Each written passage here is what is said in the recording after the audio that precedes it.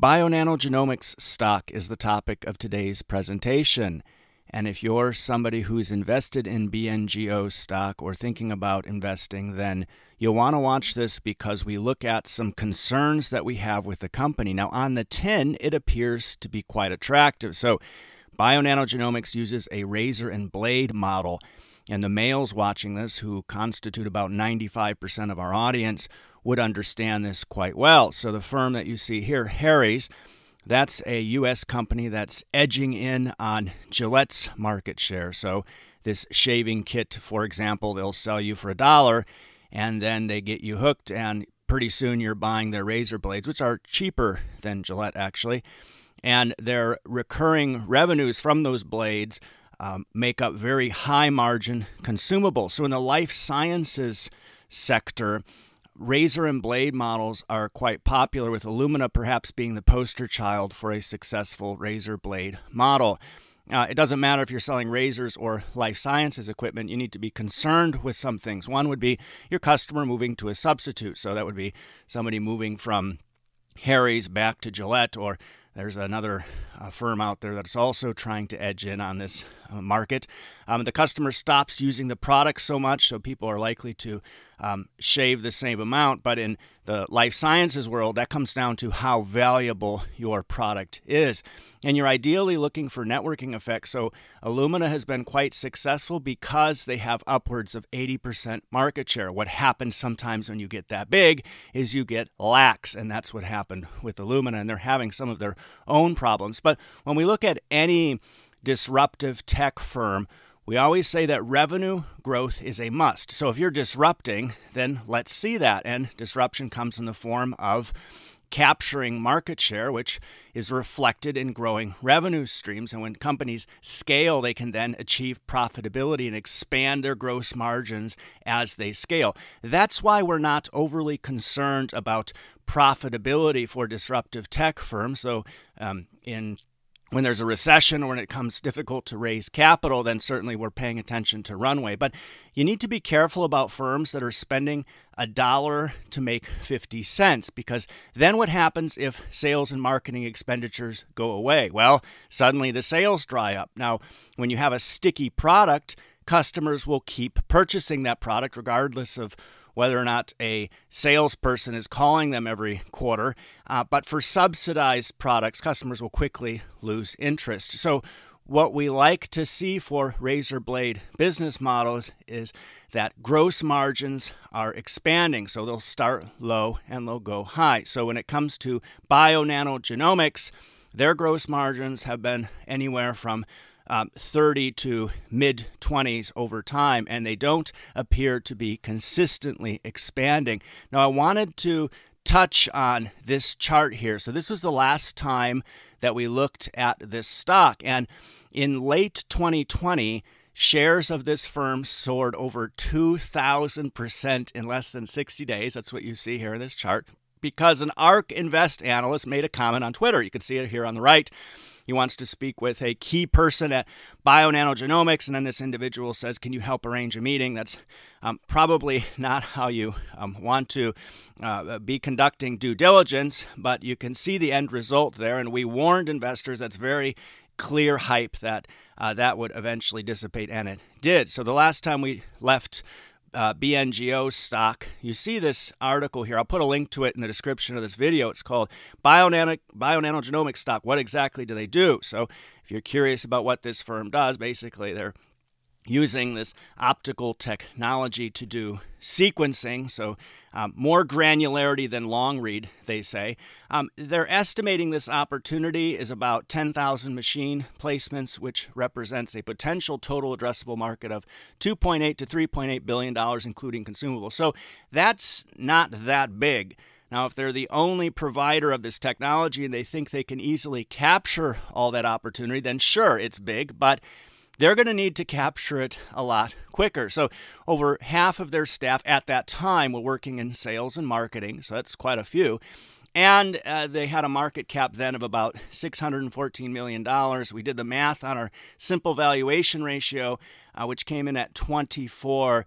which was quite rich. Now their market cap is about a third of that, around $200 million. So we said this, selling 67 machines in 2021 is great and all, but we need to see these numbers become much bigger to hit that 10,000 number. And they, at that time, expected to have an install base of 240 machines by the end of 2022. An additional 79, we said that's only 12 machines more than they sold in 2021. So remember that, 240 machines by the end of 2022.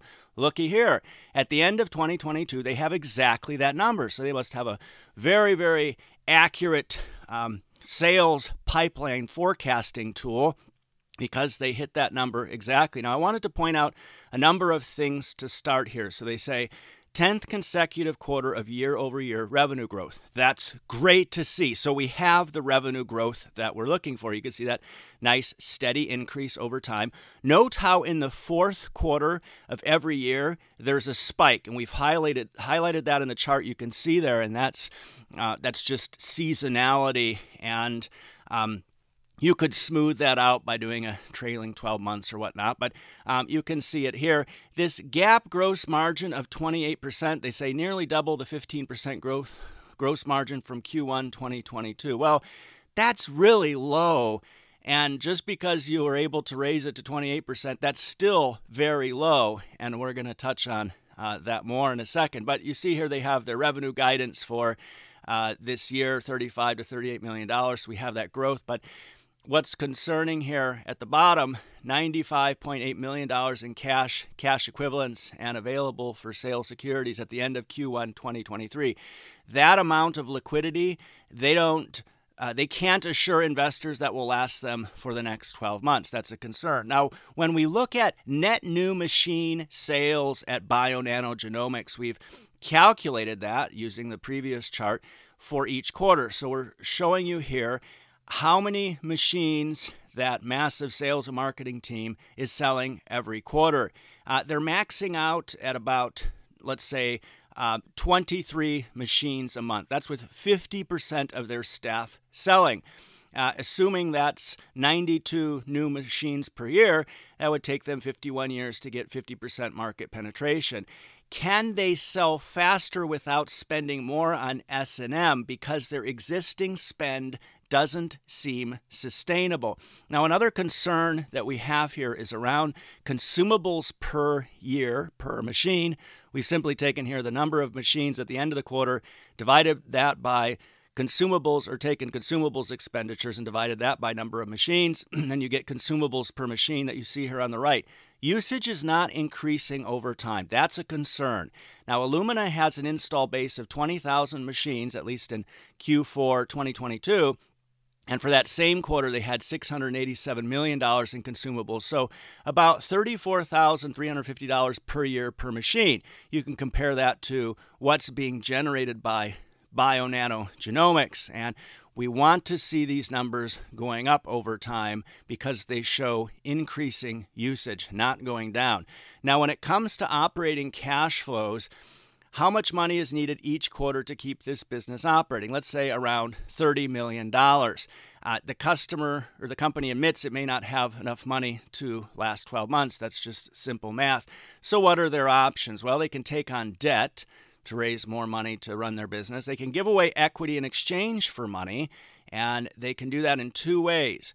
What's called a at-the-market offering or a traditional follow-on offering. Now, we're going to talk a little bit more today about this concept of a at-the-market offering because we see this fairly frequently. It's become more common. You would have seen GameStop raise over $1 billion using this method, and it's offering securities into an existing trading market at the prices related to current market prices. So these are continuous offerings that provide issuers with a flexible way to raise modest amounts of capital. So I think Bionano Genomics is paying their broker somewhere around 3% commission to sell up to $200 million worth of stock.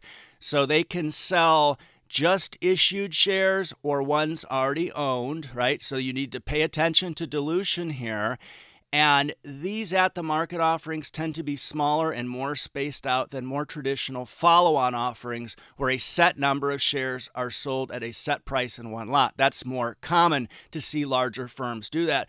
We see smaller firms use at-the-market offerings, and we have a general concern about that because it seems like they don't have other options, so they use the at-the-market offering. We'll talk more about that in a second, but when it comes to dilution for Bionano Genomics, you'll see here that they had very steep dilution between 2020 and 2021, and it's sort of steadily increasing since then.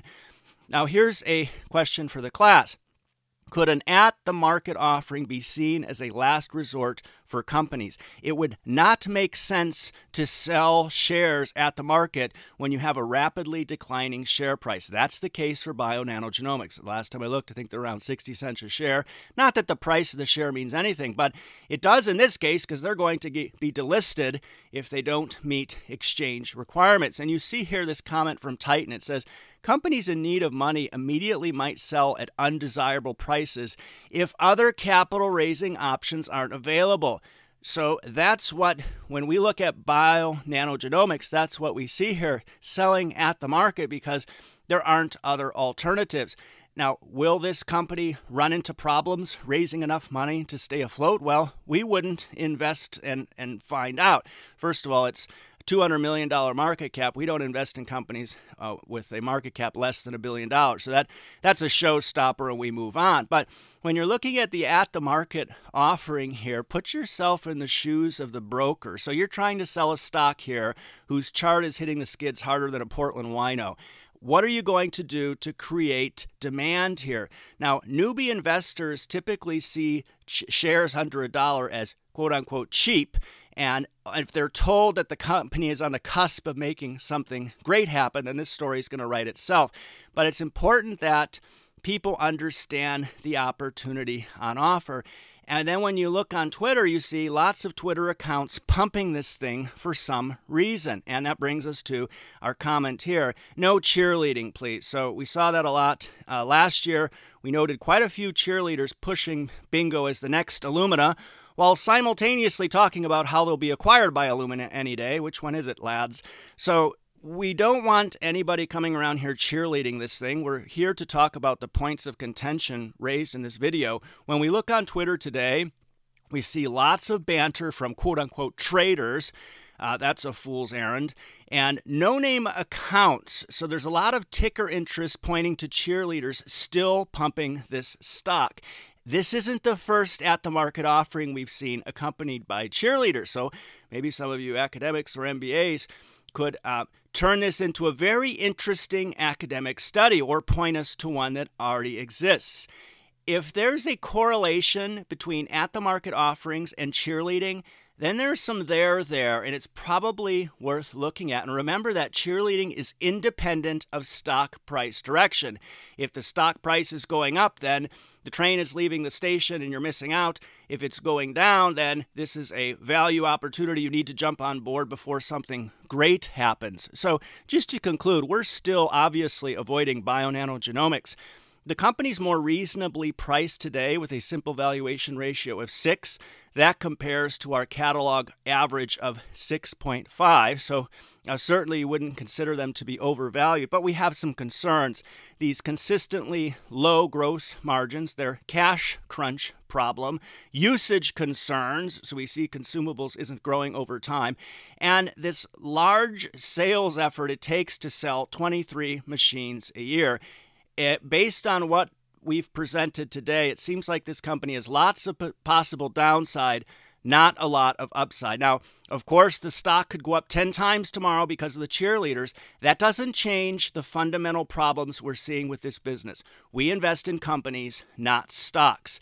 Now, I'm going to put up another video here for you to watch. Before you watch that, please click the Nanalyze logo on the right, subscribe to our channel, then watch the video on the left. Thanks for taking the time to watch this today.